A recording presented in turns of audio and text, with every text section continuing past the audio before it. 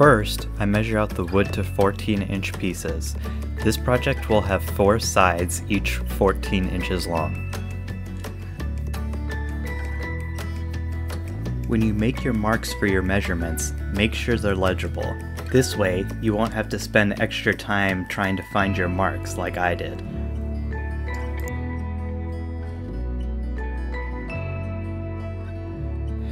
After several hours of frantically searching, I finally found my marks. Then, I was ready to begin cutting the boards.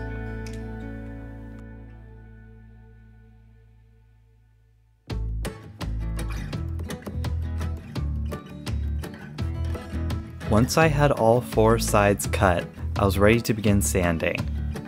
They don't have to be perfect, but since they'll be around small animals, I wanted to make sure that the edges were smooth.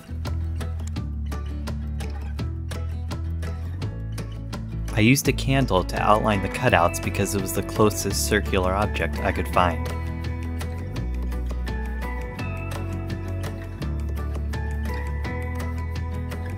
The circles don't have to be perfect. Most guinea pigs, though not all, are not overly judgmental.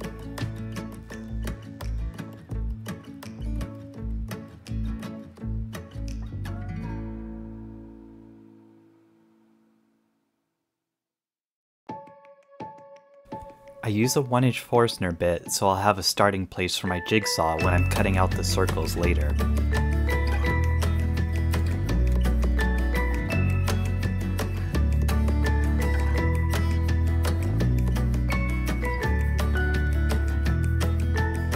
Once my starting points have been drilled out, I'm ready to use my jigsaw to begin cutting the circles.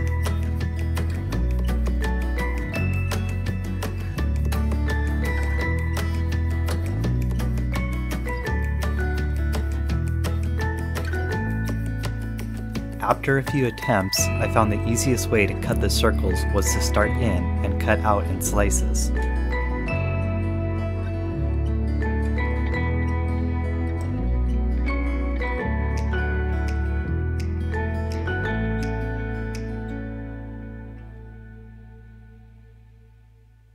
Not my best cutting job, but that's what rotary tools are for. I use the sanding band attachment on my rotary tool to smooth out the inside of the circles I cut.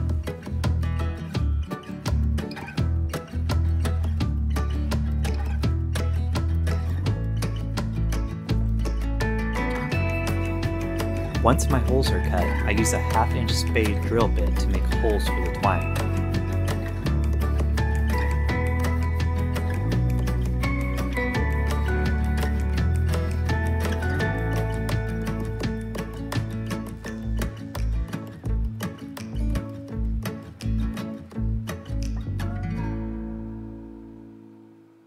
Then, I repeat the process on the top with a vertical alignment. After all my holes have been cut, I'm ready to start assembling the piece with wood glue. For an extra creative challenge, you can glue the pieces backwards like I did. This way, you'll have the opportunity later to solve an irritating problem creatively.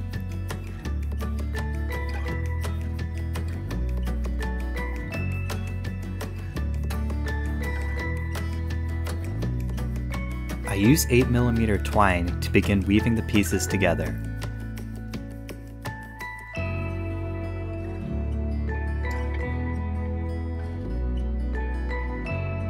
You can't see it on my face, but this is the soul-crushing moment that I had realized my previous mistake.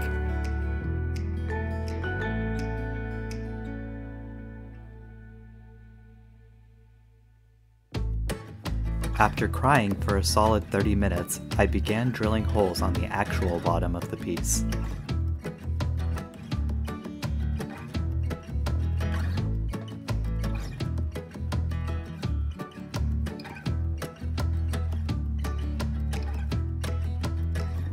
To fix my mistake from earlier, I simply wove some of the twine through the holes that I had made.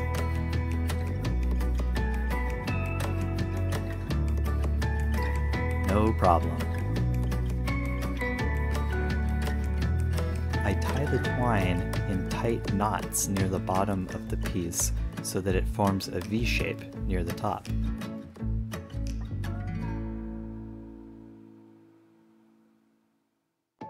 I tie the top with slack knots so I can adjust the opening based on what I'm using for the guinea pigs. After that, I was pretty much done. Let's see how they like it.